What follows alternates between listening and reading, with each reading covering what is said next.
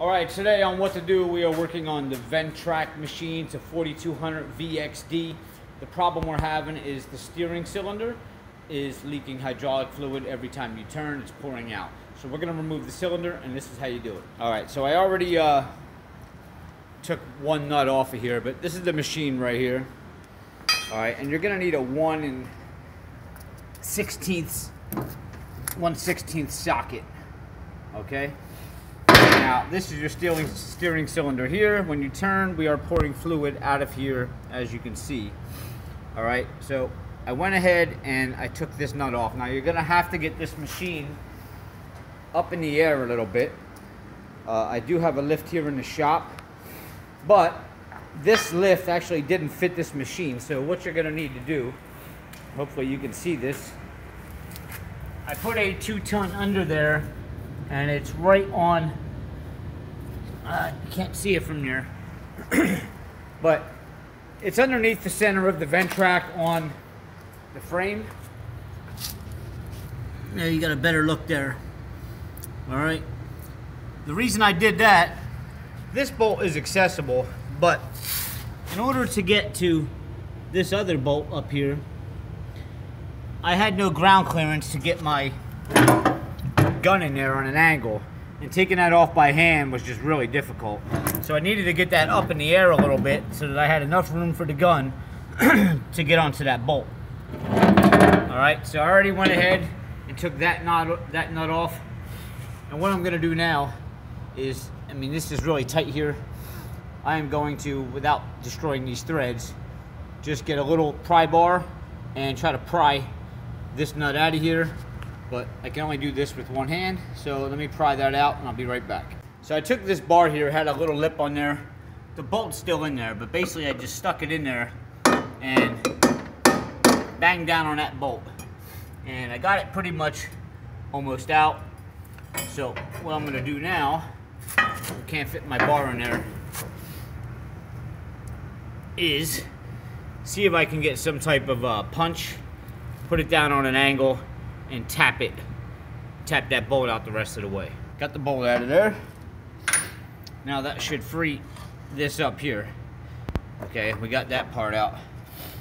Now, rather than take the hydraulic lines off now, I think what I'm gonna try to do is remove that second bolt with my impact, and I should be able to pull this cylinder out a little bit more to give me clearance to get to that back hydraulic fitting back there, because I can't get to it. Well, I probably can, but I'd bust a lot of knuckles. But I want to remove that other bolt on the other end and pull this cylinder out a little bit, and then I'll go ahead and remove the hydraulic. Alright, I was able to get that, that one actually fell out. Once I started loosening it with the air gun, the whole thing just dropped out. So that, I didn't really have to beat that out. I was kind of worried about that, because you have very limited room in there to really tap this thing out. So now we should be able to just slide this out like so, and there you go. Now I have a lot more room to get here to my hydraulic lines. Alright, so we're gonna go ahead and we're gonna take these two lines off here, but make sure you got a bucket underneath it here, and you got some plugs for your lines to plug these up, because you are going to leak fluid. I got my pan underneath. Now, before I go crazy and take all this off, you really just want to look at your new cylinder. And there's nothing worse than taking a part off and then finding out the other part's wrong. So before we get too far into it, just kind of eye it up. Make sure that your fittings are in the right spot. And you got the right ends on here that match up everything you have there. And I need some light on here again. Everything here kind of matches up identical to what I need there. So this part number, got this from Lawn & Golf. It's 23.0129, and that's the steering cylinder for the Ventrac. And now to take these off, this thing's gonna kind of wobble. So what you want to do now is you're gonna put this back in where you got it from. Alright, so slide your back in first and slide this back in there. Now when you go to turn this, this thing won't flop around on you. Now the one in the back that I wanted to get off, to take these bolts off first for, because there's no room in here. You'll have a zip tie right here. You want to cut this zip tie. After you take this line off, you'll be able to spin this whole cylinder around and get to that other side now, but you're gonna have to stick this back in the grooves on each side also to prevent it from spinning. All right, but we got to get this front line off first because it's not allowing me to really spin it all the way around. All right, there, we got it resting back in place. So now when I turn this, all right, see, didn't move the cylinder at all. I'm still able to get that off.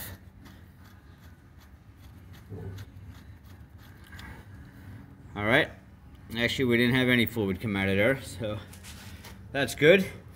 Now we should be able to pull this out and see how much room we got with this one now.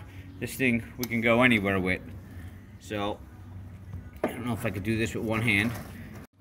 All right, now what I did was I flipped the cylinder around.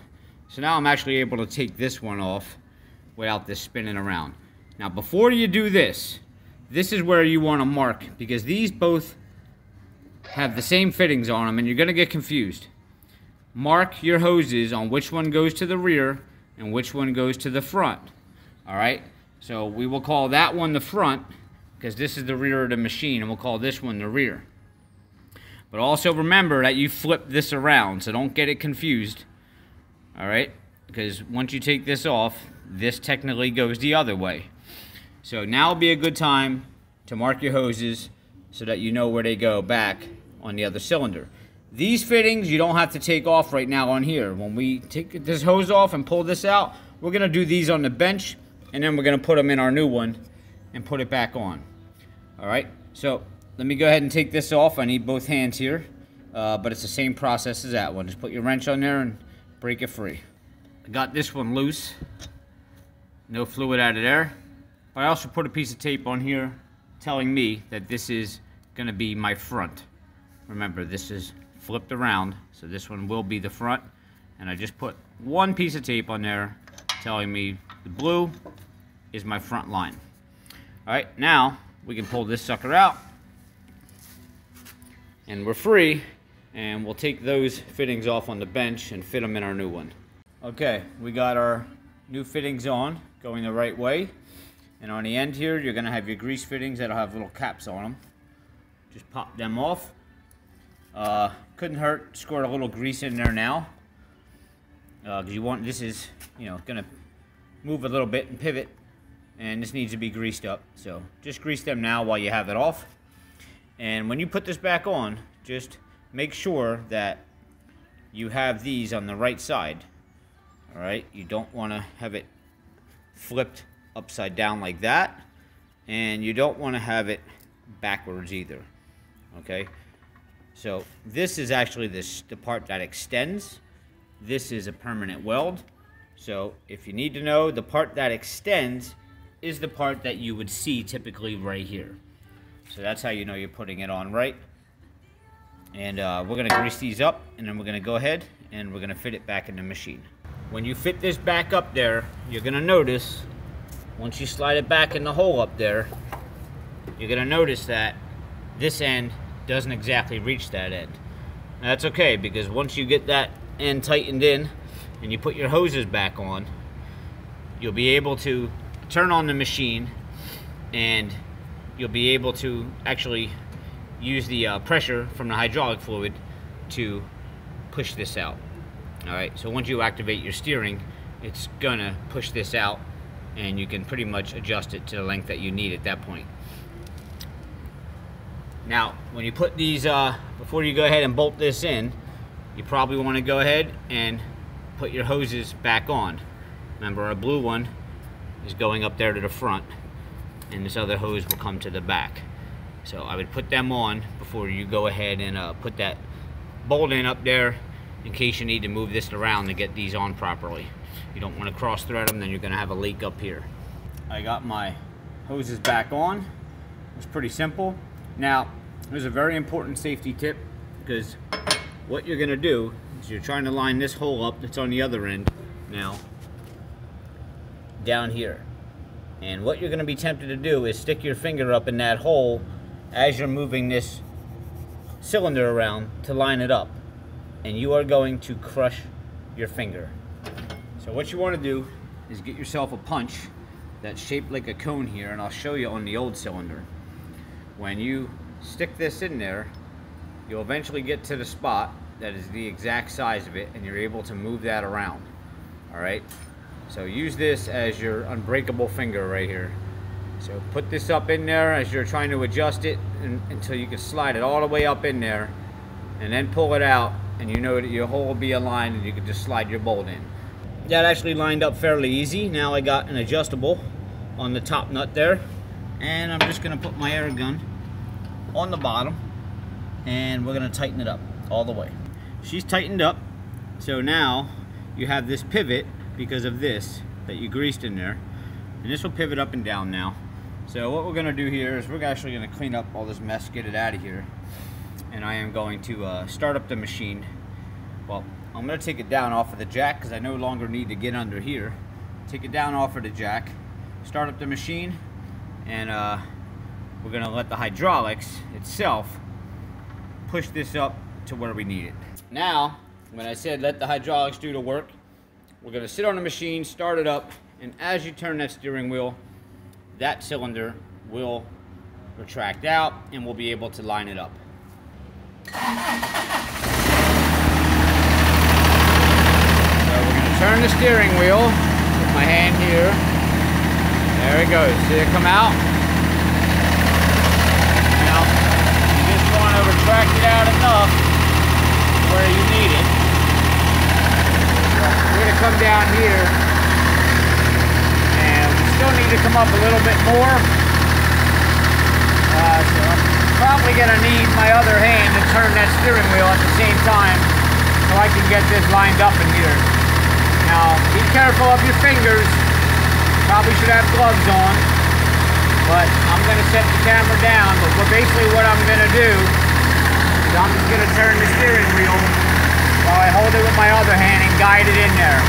I got it up in there now. It was really easy. Just went right in there. Now, you can take your punch and stick it up in there rather than your finger, and just push it all the way. You get that as straight as possible. Now, we're going to take our bolt, and that should slide right up through there. Bam! Just like that. And just put the nut on. And we'll go ahead and tighten that up with the air wrench and the adjustable. And that's it. That's how you do it, folks. Please hit subscribe below. Give me a like. I'm really trying to get my subscribers up. I'm doing these videos daily. And I appreciate everybody watching and the support. Hopefully I'm helping some of you guys out there. And that's how you put a steering cylinder on a Ventrac 4200 VXD. And I'll see you guys next time.